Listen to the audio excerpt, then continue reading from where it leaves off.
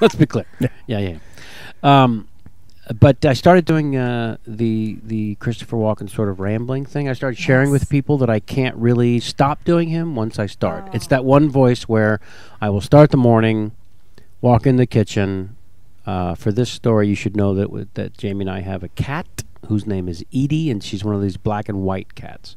So I will go into the kitchen often, and if I start doing Walken, sometimes I'll just do it for like 3 hours till Edie passes out from fear, and that's usually what stops me from that kind of that jolts me out. So I'll open their fridge. Oh my, we're out of soy milk. That's sad. I wasn't planning on going to the market today, but clearly a drive to Trader Joe's is in my future. Oh, I hope he's there, Joe, one time. Just so I could say to him, hey, Joe, what's with the green fucking bananas?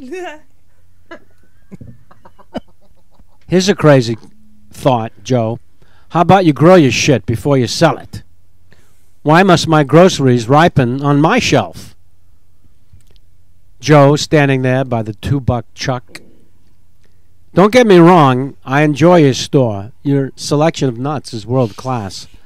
I'll be goddamned if I knew there was this many nuts available to mankind. What, do you got monkeys coming by later? Woo! You better hope they don't see them bananas. They'll rip this place apart. You don't want monkeys ripping your shelves apart, Joe. I've seen it. It's ugly. They're fast. Oh, good morning, Edith. I see you've worn your tuxedo to breakfast again. Me in my robe like some douchebag. Was just talking with Joe. I don't know if you heard, Edith, but we're out of soy milk.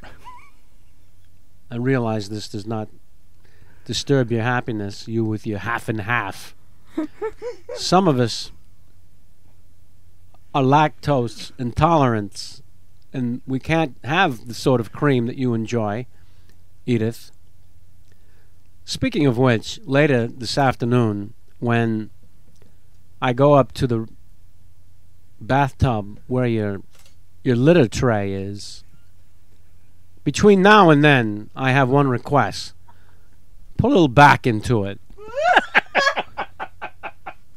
When you do your covering up, you do your motion. If I go up there and those little heads are poking up at me, sometimes I think they're smiling.